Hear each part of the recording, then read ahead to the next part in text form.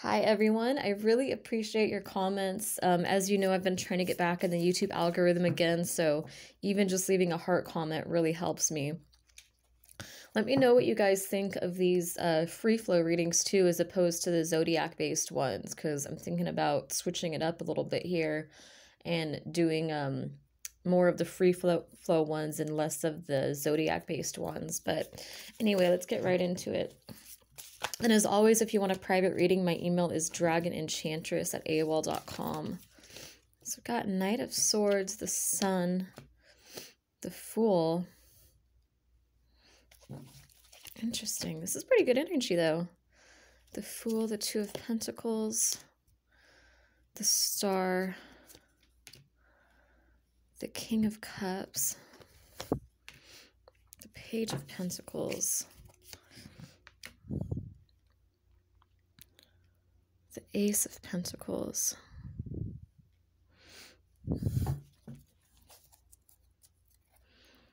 Looks like someone is rushing in towards you with a message.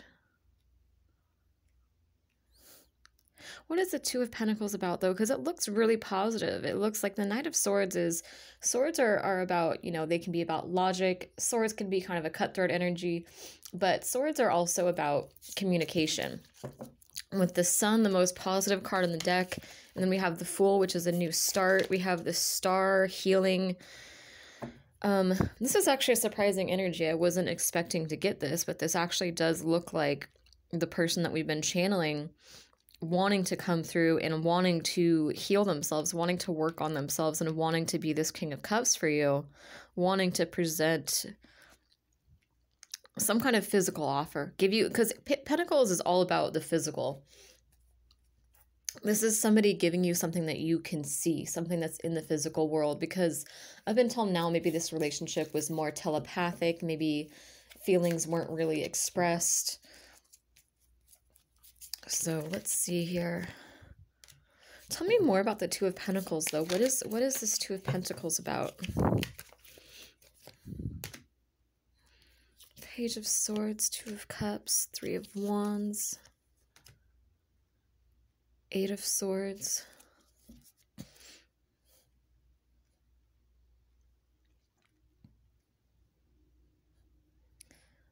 Tell me more about... I think I'm getting the message here, but just bear with me, guys. I need to pull some more cards. Tell me more about the Three of Wands and the Eight of Swords. Six of Swords, King of Swords, Ace of Swords, Two of Wands.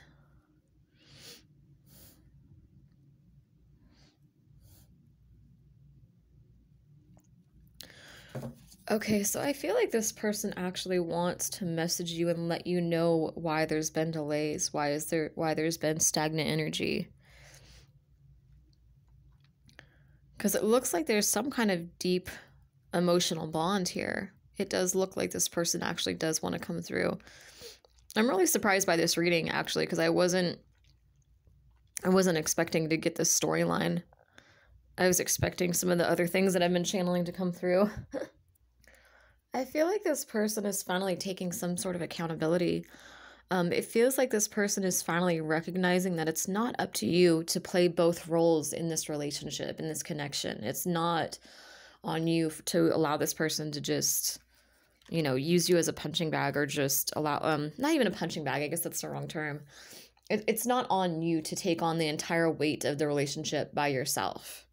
I think this person's recognizing that. So I feel like this person either realize that maybe you were waiting, and I feel like maybe they have this understanding now that waiting has made you kind of bitter, made you, it's almost like put you in this kind of victim mentality to a degree where you're like, I'm done waiting, I'm not doing it anymore. So I think this is partially why this person is coming through, because I think that they have this awareness that you're getting out of this Eight of Swords energy, and you're, let's see, Five of Cups, Ace of Cups. Yeah, you're seeing it almost as like a lost cause. Like you're just you've cried way too many times over this situation. You've been sad for too long over this situation. Um, you're tired of being in that sad, depressed Five of Cups energy. You want a new start with love. The Devil, the Eight of Pentacles. Yeah, you're tired of working on it with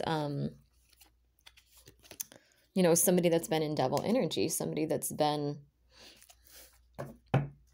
somebody, and devil isn't, it doesn't necessarily mean like a bad person, but it's somebody who's tied to their past, or somebody who's the devil is all about like being chained up, being like subconscious patterns, toxic addictions, the things that hold us back. And you're tired of trying and trying and trying to build with somebody who's just in that energy. Like I said, you were taking on all the weight of the relationship. But I actually do feel like this person finally has a new perspective on this, where they're taking more accountability. Because death is about, we have the Hangman and then we have the Death, which is like a transformation, like a death and rebirth. So I think that this person is finally starting to come to this awareness that they're going to have to, the only way out is through. We were getting that in the reading I did. What was that, like yesterday or the day before? Where we were talking about the changes coming into this person's life and talking about how they're going to have to change with or without you. They're going to come to that realization that there really is no other options. It doesn't matter if you're in their life or not. They're going to be forced to change. So I think this is somebody who's getting on board with that process, with this death and rebirth. But anyway, yeah, I see them wanting to message. I see them wanting to communicate. Because like I said, I think that they have this awareness that it's, it's not your responsibility to take on the entire weight of this relationship and have to play the feminine role and also have to play the masculine role for them because they're not stepping up. And I think they're aware that you're no longer willing to do those things. You're at that point where you're like, we're either doing this or we're not. We're either, you know what I mean? Like it's either you or I'm like this. I feel like this person that's in this Eight of Swords energy, I feel like he or she is,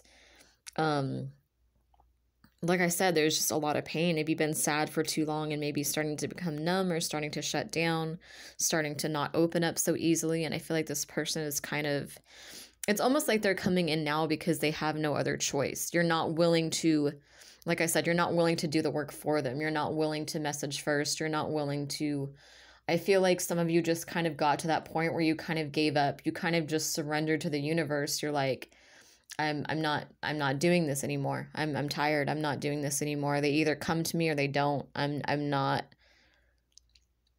going to baby them anymore. I'm not going to make excuses for them anymore. I also feel like this person wants to tell you about what was holding them back, because it feels like maybe this person was waiting.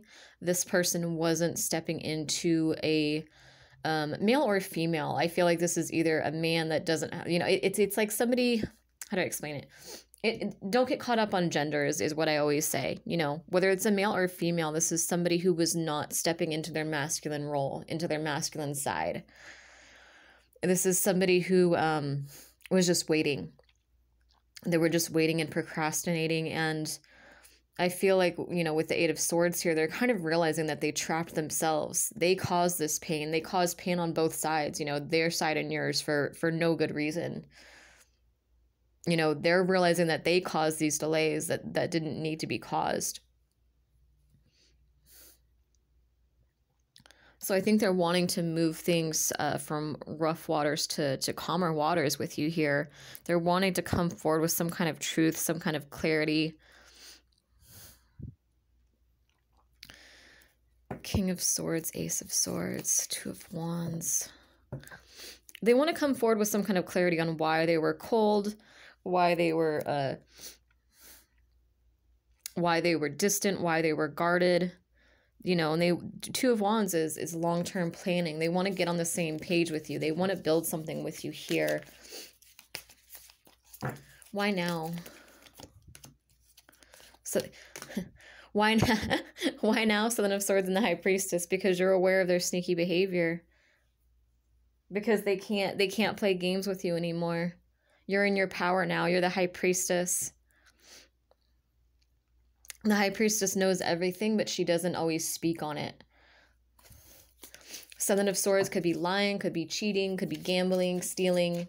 It's some kind of sneaky behind the scenes behavior. It could even be, it's not always, it could even be hiding feelings. It could just be, you know, the Seven of Swords is somebody who's being sneaky and hiding something.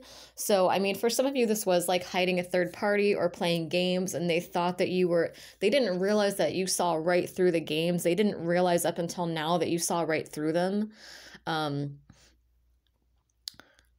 Or maybe you saw, like, you know, their shadow side. There's just certain things that they wanted to hide from you, and they're coming to this realization that those things are out in the open. Those things are not hidden. This High Priestess is fully aware of all of this. There's no hiding it. Yeah, she's the Empress. Yeah.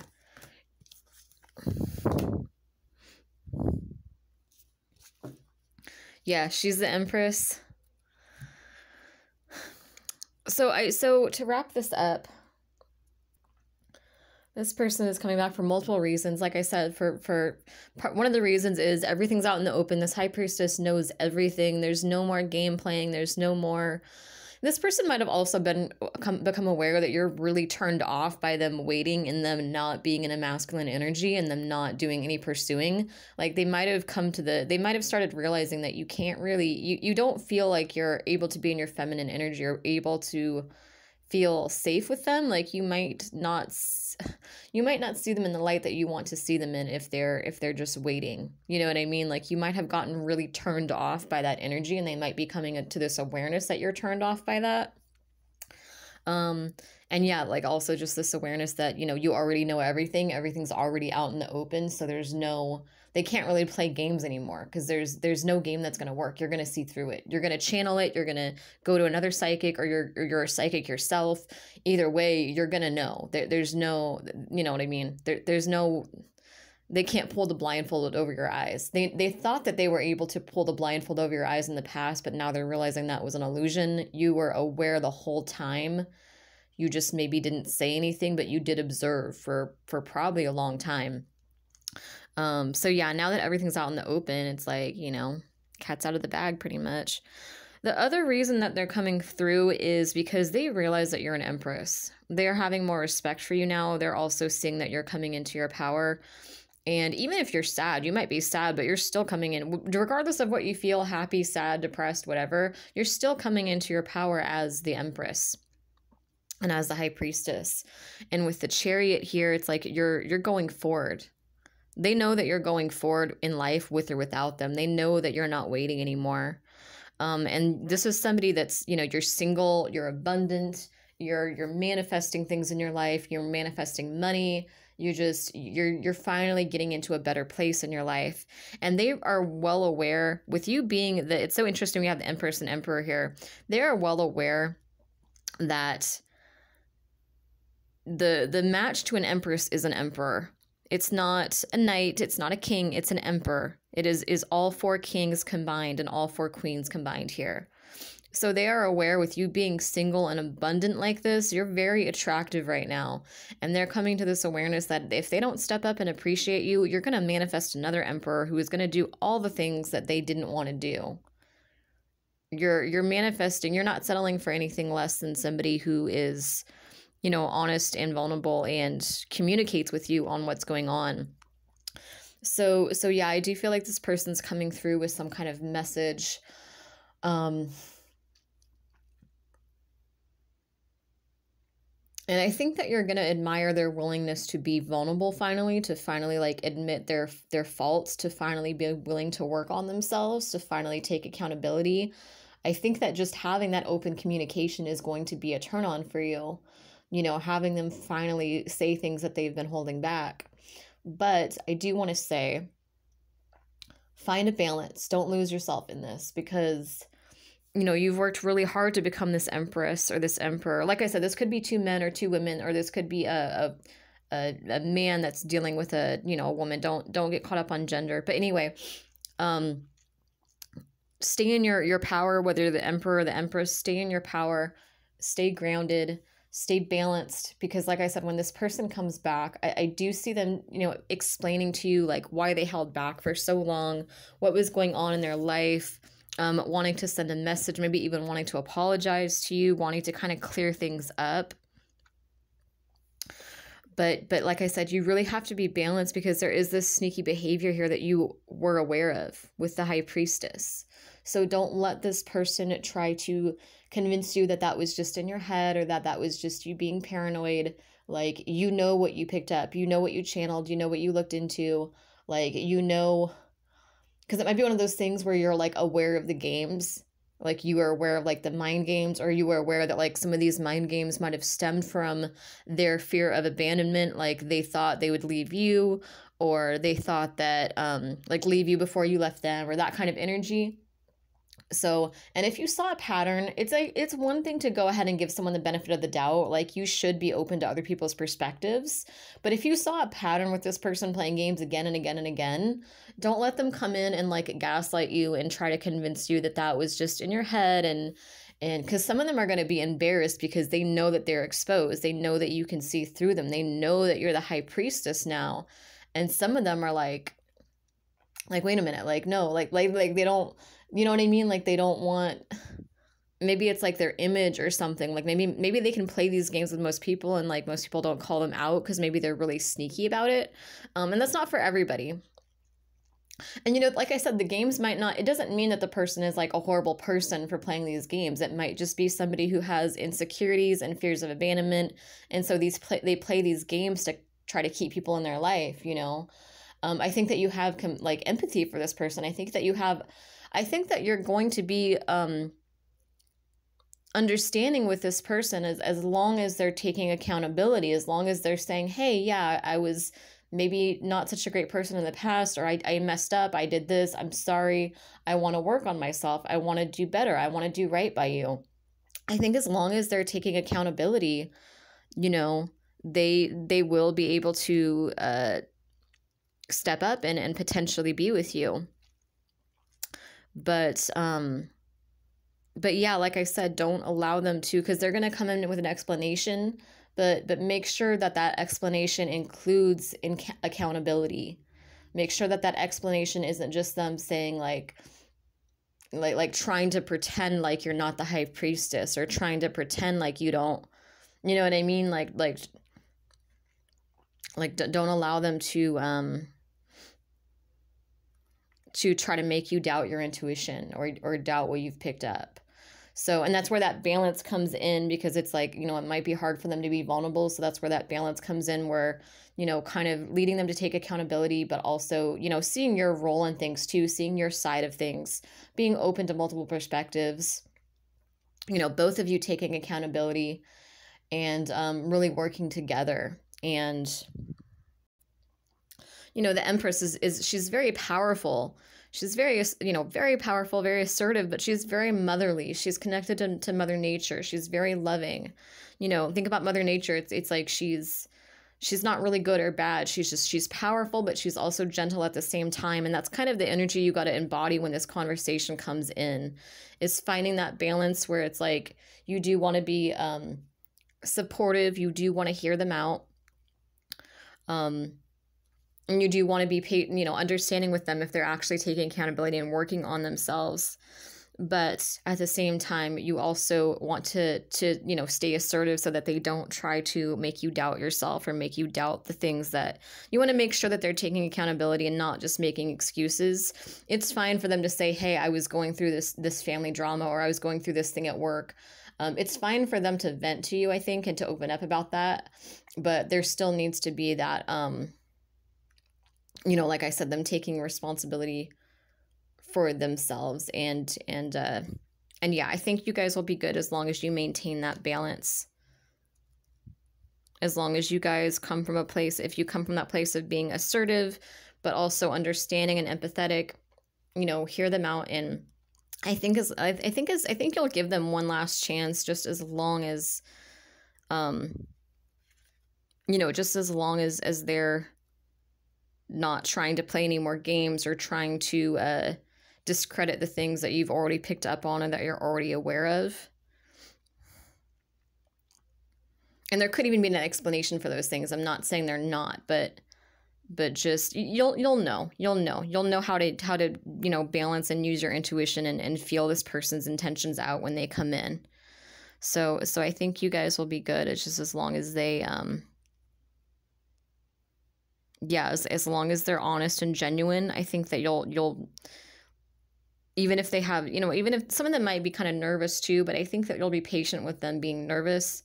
Like I said, just as long as they're honest and genuine, I think that you're so intuitive that you'll pick up on good intentions, even if they stumble a little bit. You'll be able to differentiate the intention between sweeping things under the rug and actually like taking accountability and working on themselves and healing themselves and healing this connection. So anyway, thank you guys for watching.